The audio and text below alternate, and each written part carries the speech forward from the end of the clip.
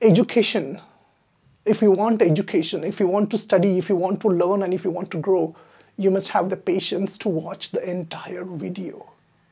Like this video.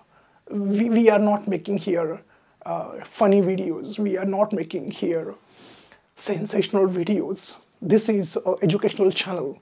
And as far as I know, education needs patience. So you should have the patience to watch this entire video.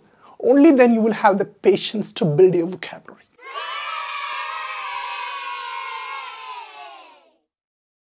Friends, you know, vocabulary is very important. I mean, if you want to be a good communicator, your vocabulary plays a very significant role.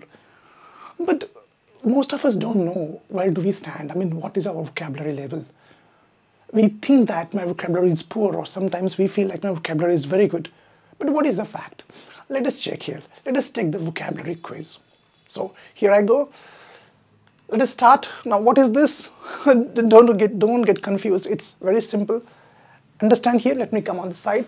See here. This is the part 1. We are going to have 2 parts, part 1 and part 2.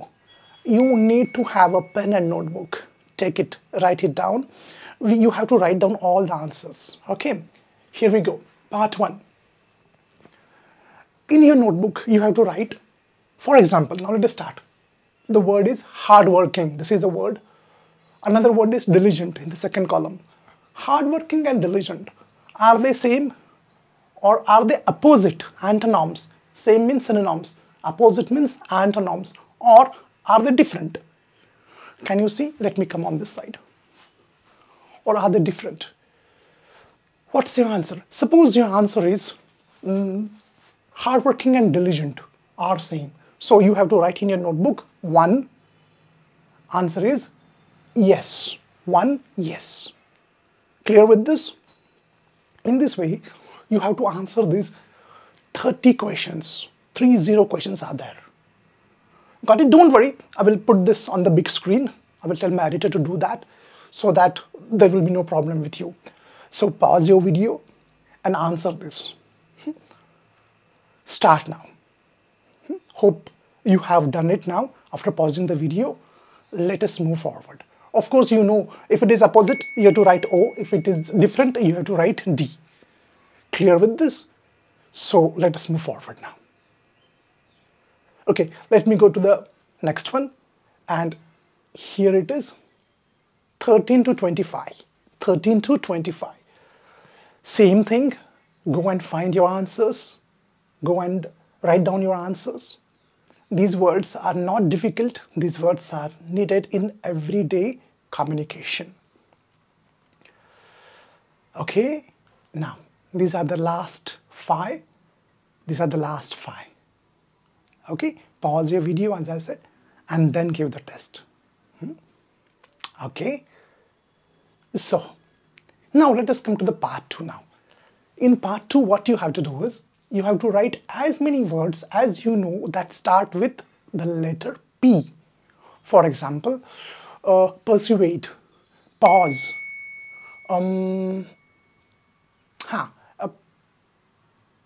pilgrimage. All these words you have to write. But there is a constraint. You will be given 5 minutes. In 5 minutes, write down all the words starting with P. Let us see how many words you can write. Write all the words you know, starting from P. All the words. Done? Set the time. Set the time and start doing it now. Okay? And continue till 5 minutes. Pause my video. Pause my video. Don't just keep on watching. You have to give the test. Okay, this is a very important test which will check your vocabulary. And this test is going to help you in every exams like IELTS and GRE and TOEFL and CAT and GMAT and banking exams and UPSC, whatever exam you are going to give. Let us check your vocabulary level, okay? Done? Let us move forward. Now, let us calculate your score. Okay, see how to calculate your score, your scoring.